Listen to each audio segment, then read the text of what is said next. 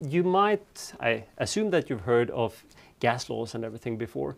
And you probably also know that the velocities of molecules somehow corresponds to temperature. If we increase the temperature, molecules will on average move faster. So there is a classical relation behind that. If we draw an XY diagram here, where we have on the X diagram, I say speed. So basically the absolute value of velocity. And here we say, let's say density or the number of molecules.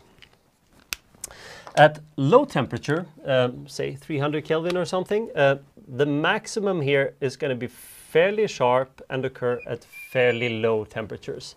So let's say that's 300 Kelvin.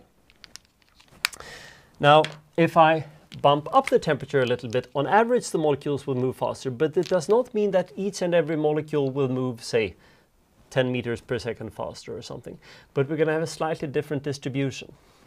And even in this case, there will be some molecules that move very slowly. So maybe it would look like this. And now I'm just inventing numbers here. Let's say 500 Kelvin.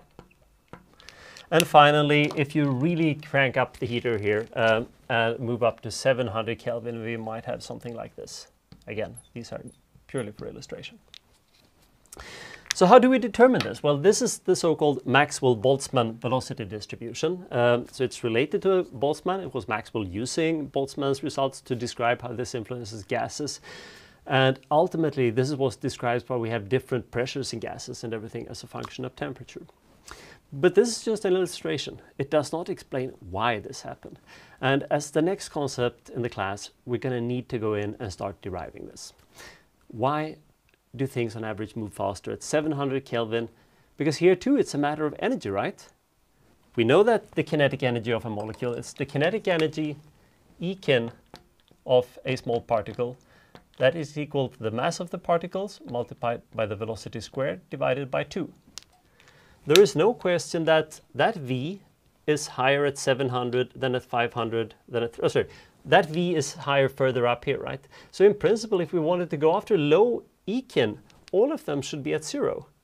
So why is it that not all of them are at 0, and why is that depends also on the temperature? So there is something here where the temperature influences molecules' ability to stick at different velocities. Next up, we're going to derive that.